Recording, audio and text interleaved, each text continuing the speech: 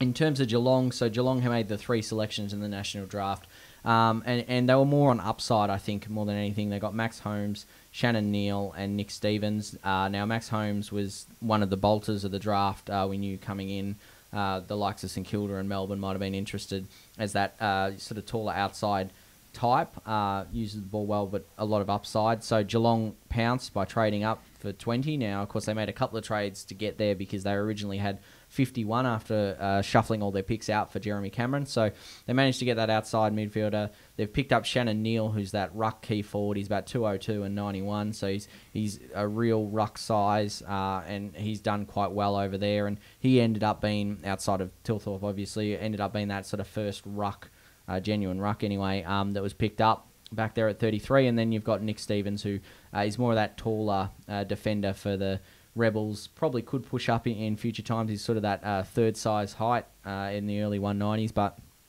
showed some good talent. He's come through the pathways, which is fantastic. So that's pretty good for him. And yeah, Geelong didn't really have any rookie picks, so they passed all them. So yeah, that was Geelong's.